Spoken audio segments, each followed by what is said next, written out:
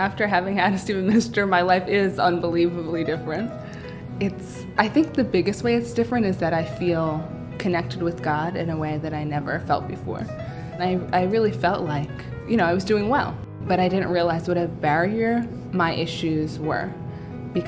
Partially because I didn't want to share them with another person. And not only did I not want to share them with another person, I guess I didn't want to share them with God.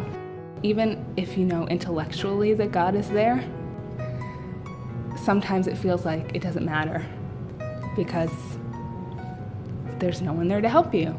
And I think Stephen Ministry is a way to actually see help right in front of you. And so receiving care from her began the process of me being able to receive care from God.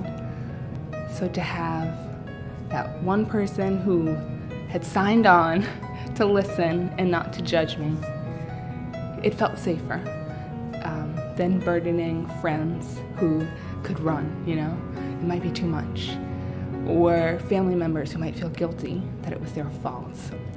So my Stephen minister, she's just such a sweet lady. She's so sweet, and she's extremely caring.